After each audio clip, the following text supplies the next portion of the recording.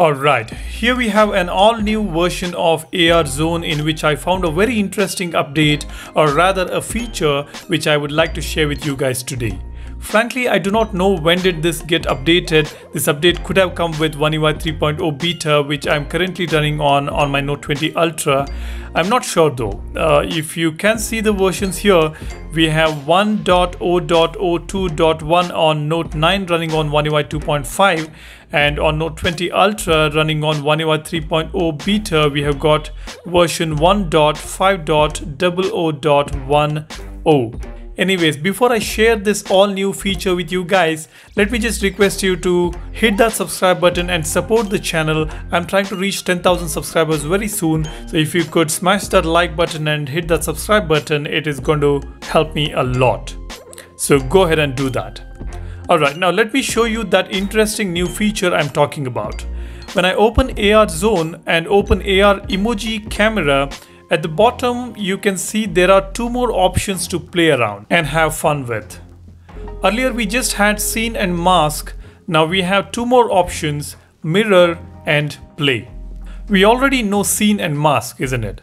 Now this mirror option can get your whole body in the frame. Then when you move, your emoji will follow along, which is kind of fun. You can get your whole character inside the frame and use it on whichever background you want, and take videos or pictures and share it with your friends and family.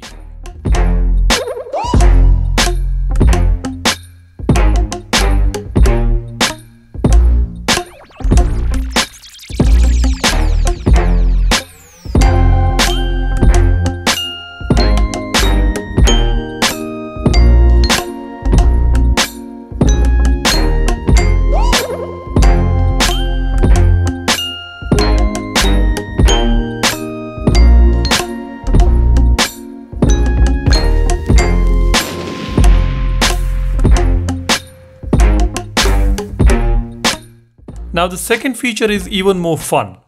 With this, you can place your character anywhere you want, like on a flat surface or something.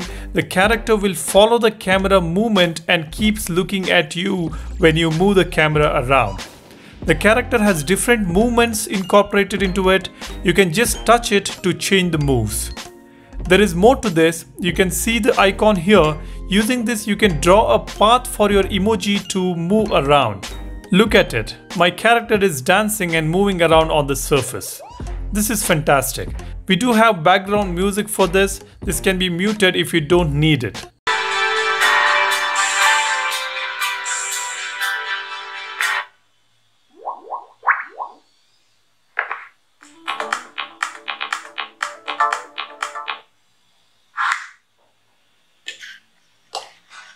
You can record videos or take images while your character is performing and share it with your family and friends just to have some fun.